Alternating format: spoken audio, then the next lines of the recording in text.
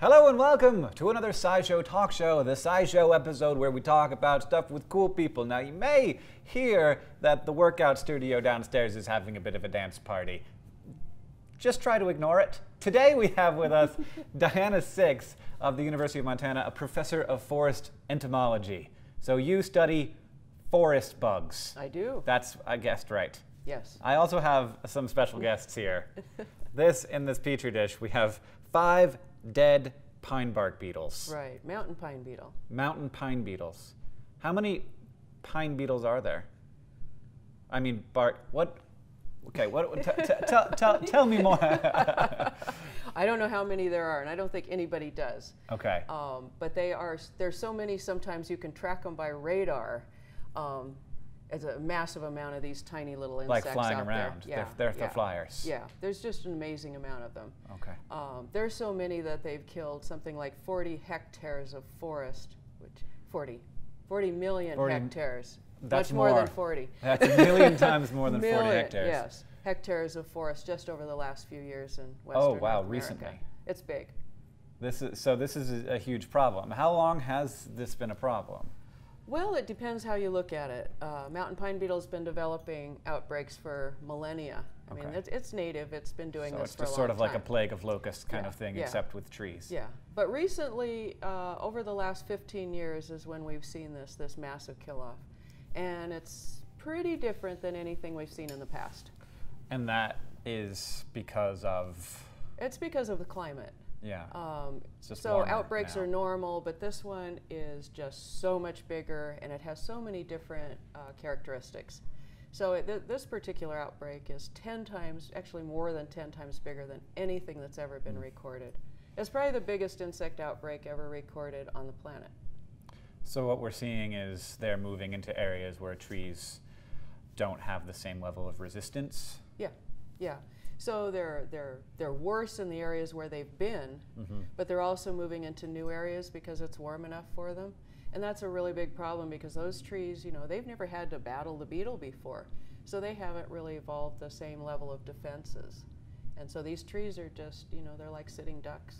So there's like an immune system against beetles among trees. Yeah. Trees aren't just sitting out there waiting to get chewed up and killed. They fight.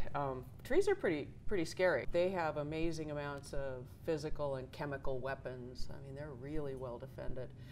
So it's pretty amazing that something, you know, 5 millimeters long can do what it's done. So what about these little animals do you study? All sorts of things, all the way from genomes to what they do in the ecosystem, but my favorite part is looking at their microbes, because these insects absolutely cannot do much without their microbes. Just like us, really. Yeah. I mean, we can hardly digest anything. Yeah, if you look at the human microbiome, it's amazing. Yeah. You know, we rely on our bacteria and stuff. There are more bacteria cells in us than us cells. Right. And I don't know if that's true for beetles, but they've got a few that are really important. So yeah, I mean, if you're eating a tree, I imagine that's not a particularly, first, I mean, you have the immune system to deal with. Yeah. Second, you're talking about eating a tree. Like, it's not something that I can do. No, and beetles actually can't do it either. Okay. They can't eat a tree any easier than us. So in order to use this tree, they bring in a bunch of partners. So they've got these bacteria in their guts that help them right at the beginning. Because like I said, trees have all these chemical weapons. And so they've got to contend with these toxins that the trees produce. You know that really nice smell of a Christmas tree and so forth? That's the toxins. Right, okay. So it's actually, I don't want to ruin anybody's holiday experience. I'm not eating it. Yeah, that's true, just smelling it. But, so they've got to deal with that, and it's poisonous. And so they have bacteria that break those down. But then once they get past that, you know, then it's cellulose. Well, they can't really survive on that. But they can survive on the little bits of sugars that they get out of the tree. But the big thing for these guys is nitrogen. They need nitrogen to make protein, basically build a body. Yeah. And there's almost none. Is almost always the limiting factor in the ecosystem. Yeah, and especially for insects. So these guys have partnered up with a couple of fungi. And so they carry these things, So you've got, not just bacteria, but also fungi, which are amazing at breaking stuff down. Yeah, and why you see them growing on dead things all the time. Yeah. And what a lot of people don't realize is fungi are not only good at breaking stuff down, but they can move it around. Mm-hmm. So these fungi go out into the tree, they gather up all the nitrogen, and then they pump it all the way back to where the beetles are feeding. Well, what's in it for the fungi? Because then, like, you're just moving all your nutrients to somebody else. Well, they probably hang on to what they need, but they move it to where the beetles are because it's in their best interest. Because the beetles can move around. The beetles can move around and the fungi can't. So if the fungi want to get to the next tree when they run out of food, they have to have somebody to take them. So this is their taxi. Oh my. Yeah. That's a complicated problem. So sounds like you know pretty amazing amount about this, obviously, because they are such a problem. Are there more well-studied bugs in the world? Oh, there's a lot more well-studied insects out there.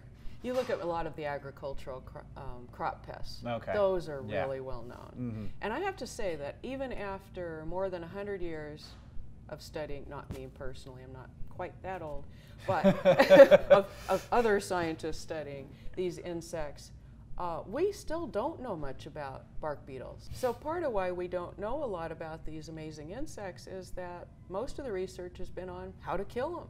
Mm-hmm. And so we haven't learned a lot about their basic ecology, which is pretty amazing.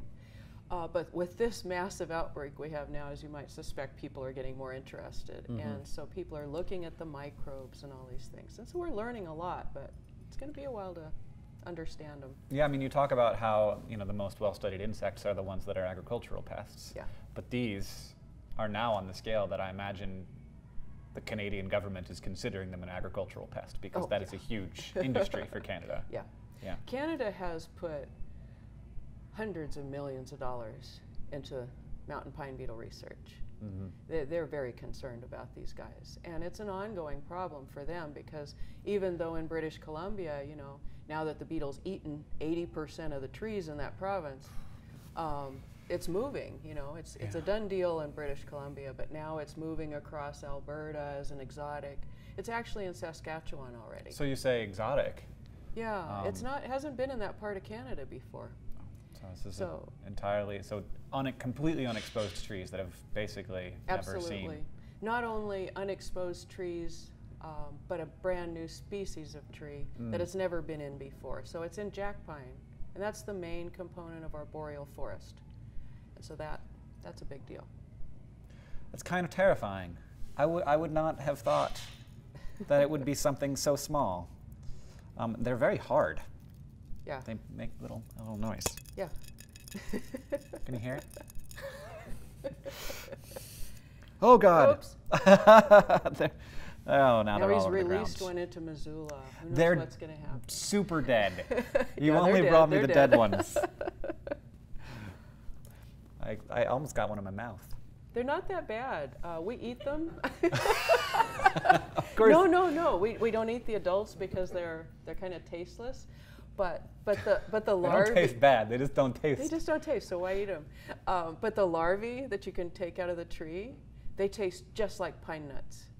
And we've actually made pesto out of them. We get the basil and you grind them up. No, really, they're not bad. I love it so much. That is, I mean, why didn't you bring me? I mean, it's not larvae time. I should have. I can someday. I can bring you some larvae. The larvae are really good. It takes some convincing for people, but once they've tried them. I am a super believer in insects as a protein source and like a future food source. Yeah. Well, bark beetles have all sorts of other uses people don't know about. So, you know, as food, you know, you can eat the larvae, you can put them in your pesto. But I actually used to brew beer with yeasts that you get out of their mouth parts. Wow. And it's really good beer. It's won an award. I don't do it anymore because I was getting fat. But You liked it too much. So that's amazing. You removed yeast from a beetle's mouth parts and Several made beer of with them. it. The first two were total failures. They tasted terrible. But the last one. Did you mix it with brewer's yeast, or is it just? No, I just used it by itself. That's amazing. Made some really good porters and IPAs. You're awesome. No, the beetles are awesome. Well, and terrible. They're really one of the most interesting organisms on the planet. They have ways to communicate with each other, to mass attack, to use microbes. The things that they do are absolutely amazing. You know, you have to think of that, this little tiny insect, what it does. Gotta have respect for your enemy. That's right. Well, that's absolutely fascinating. Do we have an animal? We do. We have an animal. We're gonna share an animal with you. Oh, good. Jessi from Animal Wonders is here, and I have no idea what's coming. Jessi is here. I'm gonna close my eyes, and she's gonna put an animal in my hands. I'm gonna guess what it is.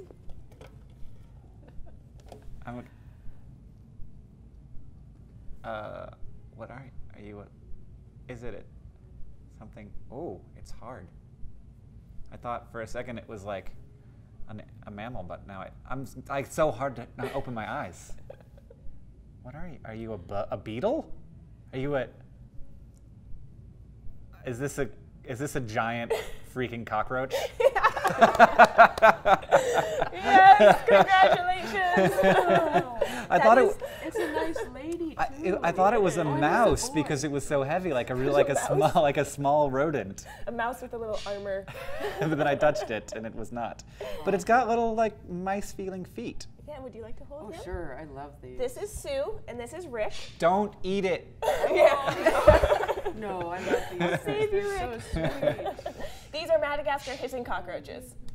Yeah, one of the largest in the world. Oh. The largest, not the longest. The largest in the world. I can tell you that it looks from the front like a regular cockroach, and that's freaking me out. But otherwise, I do not like cockroaches, having grown up in Florida and accidentally killed one on my face once when I was sleeping. Good story. Yeah. Ooh. That also they smell bad on the inside.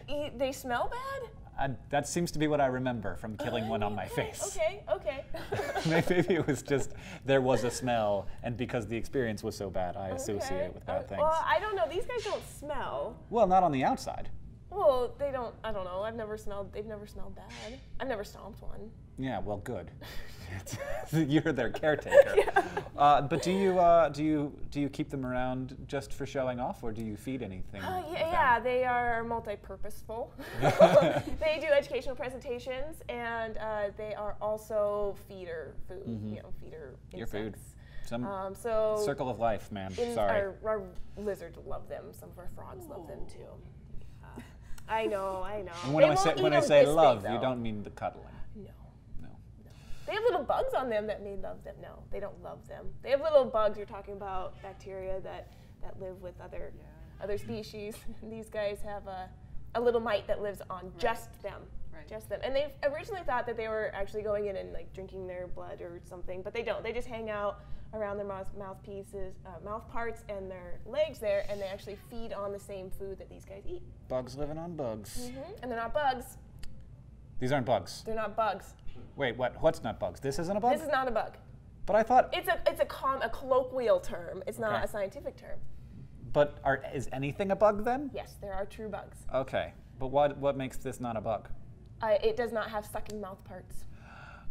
So all bugs are insects, but not all insects are bugs. I feel like that's a plus. Like, I'm glad you don't have sucking mouth parts. Yeah, cockroaches are pretty terrifying. They're not terrifying, I would say, because they can't really hurt us. I mean, they can spread disease. No, I mean, the only scary thing about cockroaches is how fast they move when you turn on the light. They hate light. Yes, they scream, and some can fly. These guys, he's showing off how fast he can move. That was scary. See, when you start moving quickly, then I'm not happy. So these guys are going to live in huge colonies. That's what cockroaches do best. And there's about 4,000 species of cockroaches. 30 of them are going to be pest species, and 4 are really well known. It's like the German, the American, the Asian. Those are like the major pest species. But these guys are not considered a pest species. No, yeah. These guys are pretty neat. And they're from? Madagascar. Oh, right, because they're the Madagascar hissing cockroach. So hissing, how would you hiss? I would, if I was angry. Are you like why when I would hiss? Like how do you physically hiss? I would go. like that. Yeah. The back of my throat. Yeah. Whatever. Yeah. So they don't have a mouth like us, so they can't produce sound like we do. So they have little holes down the sides of their exoskeleton right there where they kind of. The little dark area? It's not the little dots. Okay, it's it's somewhere else.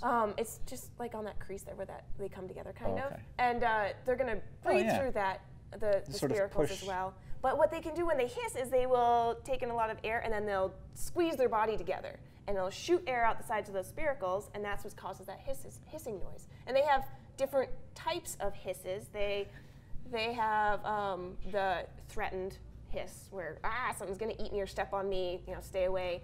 And then they have the Courting hiss.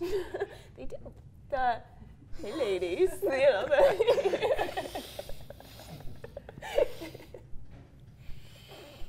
very attractive. Yeah, hot. These guys, have you heard that they can survive a nuclear blast and stuff I have like heard that.